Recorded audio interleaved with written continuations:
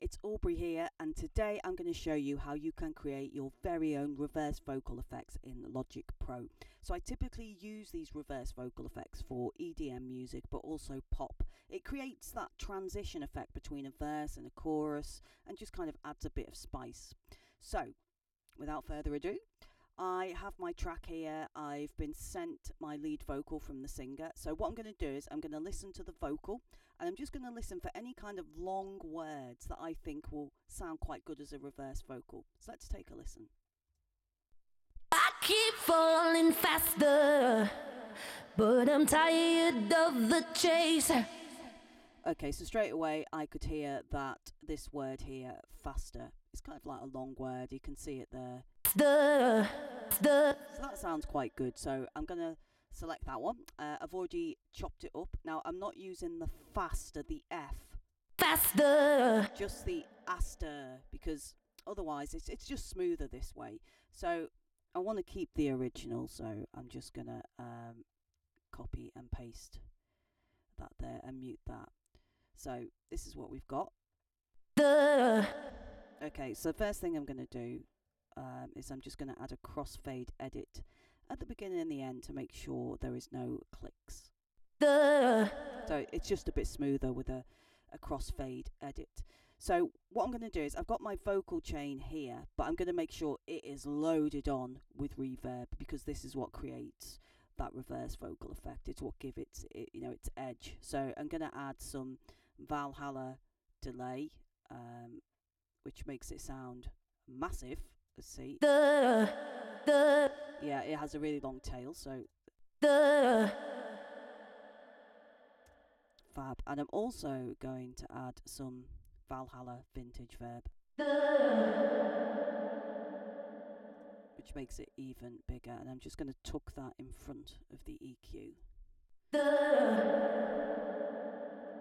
Okay, and what I need to do now is basically bounce this with those effects on, because I need to be able to see that reverb tail so I can edit it and reverse it. So let's do that.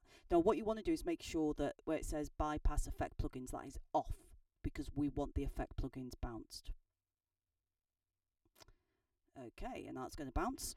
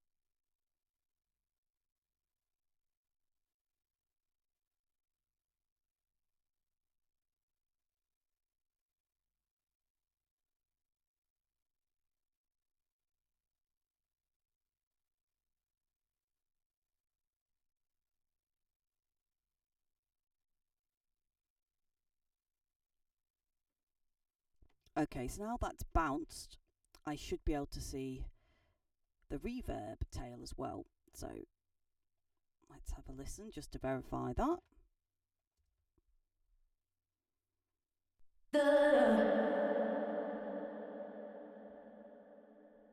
Okay, so the reverb's going quite long along there, and that's exactly what we want. So what I'm going to do is I'm going to make a chop here, because this is the start of our reverse vocal.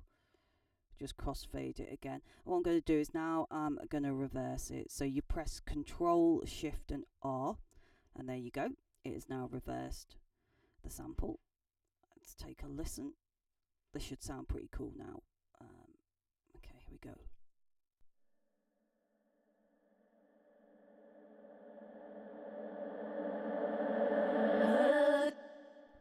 Great.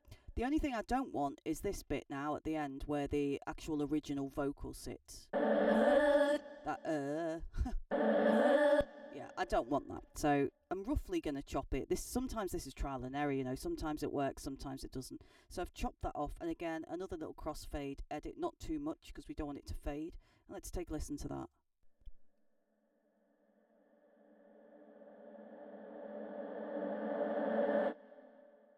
Great.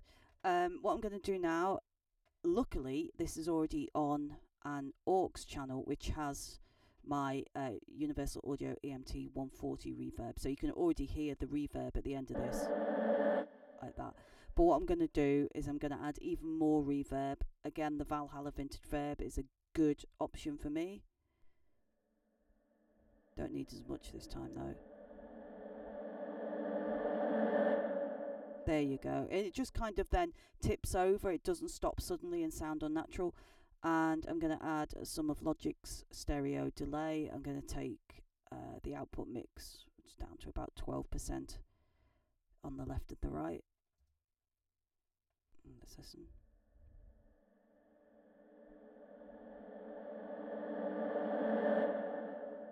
Fab. And now it's ready to use. So I'm going to place it somewhere in my track. So as I said, it is used for usually transition between sections, so there's some anticipation.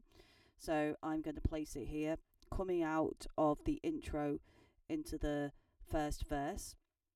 What I'm going to do before I do anything is I'm just going to apply a bit of compression, and this is mostly just to demonstrate how loud it is in the mix, because there's a lot going on at the minute. So let's apply this. Do some full compression. Alright, let's take a listen.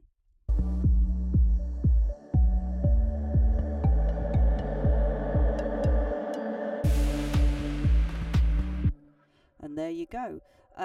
One thing that I will do now, which is the final thing, which is basically to EQ it, because you know there is a ton of reverb on this, and it will get muddy in this lower end. So let's listen. We'll be able to see.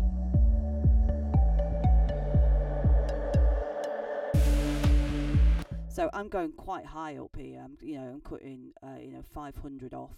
You could go down here to 200, or you could even do 80. But I just, there's a lot of bass in this track. It doesn't need all of this muddiness. And that is how you create your own reverse vocal. Hope you find it useful. Subscribe for more videos, which are coming soon.